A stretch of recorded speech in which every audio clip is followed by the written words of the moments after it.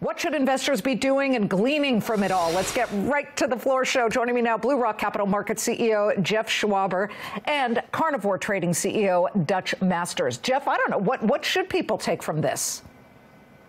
Yeah, well, I agree with you, Liz. I don't think that we're in for another Black Monday.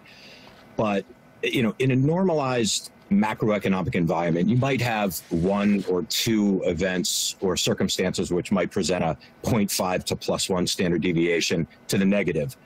And, we have a 5-layer cake of impending pain. And frankly, we had visibility into it between a height state of whatever comes after superinflation, uberinflation, disrupted supply chain, soaring commodity prices, no flight to safety with the Fed so hawkish, doing these outsized hikes, the Russia-Ukraine conflict. I mean, what else can we toss in there?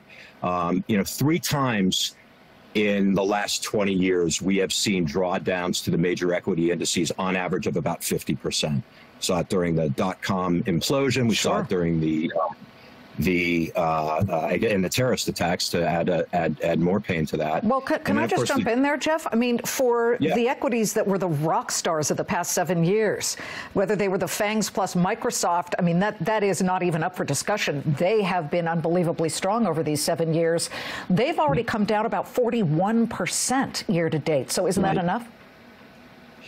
You would think. I mean, Netflix went from 700 to, I think, 158. Now it's rocketing back, and I think you'll see that. But, if you look at PE to growth ratios and the classic, I think we hit about 22 to 24 times earnings on the multiple PEs on the S&P 500 when the trailing 20 years was about 17.8. So we had a little bit of a peekaboo into that, but with the Fed so hawkish, until such time as we have a likely capitulation event, I think we're going to be in this trading range between 29 and 31,000 on the Dow. Let me bring in Sir Carnivore, Dutch Masters. Dutch, you've been shorting this recent couple of rallies that we've had at the S&P, the NASDAQ, and you do this through a couple of different ETFs. Do you really intend to turn bullish at any point here, and what would be your signal? Yeah, so we do. We're building a list of stocks that we want to buy, and we think there's probably another 10 or 15% to go on the downside. And what we're looking for is we want to see the dollar stop going up. We want to see the Fed slow down either the amount that they're raising or the frequency. Either one would be fine with us. We want to see a technical breakout of the indexes out of what I call this downward sloping channel of death.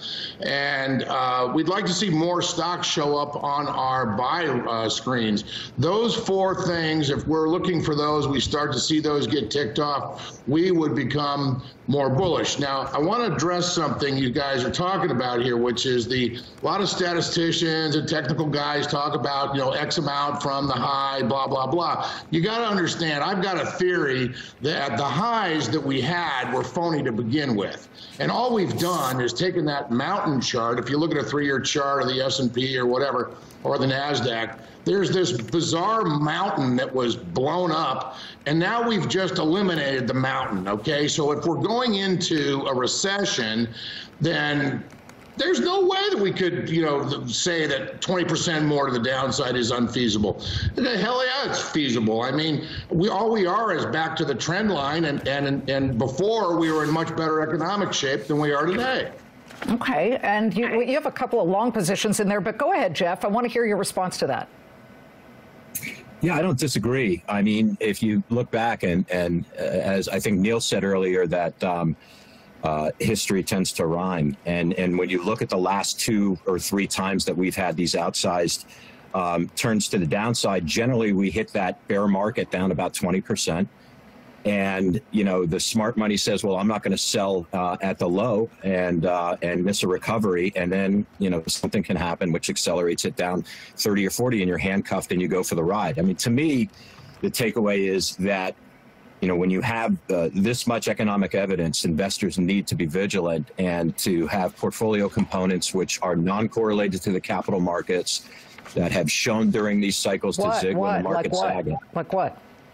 Well, Blue Rock's focused. Our core flagship fund is Blue Rock Total Income Plus Real Estate Fund. I don't know if you can pull up a chart. It's TIP RX, you'll see one heck of a chart. It's up 25% in the trailing 12 and about 15.5% year to date. Yeah, I see it. There you go. How's that? Yeah, we see it. That is a pretty chart. Yeah, go ahead, but I'm worried about buying things at the highs here. I got to tell you something. When the you know what hits the fan, everything's correlated. That's one thing I've learned. Well, yeah, take a look. When we had the flash crash of COVID, equities sold off about 35 or 40%.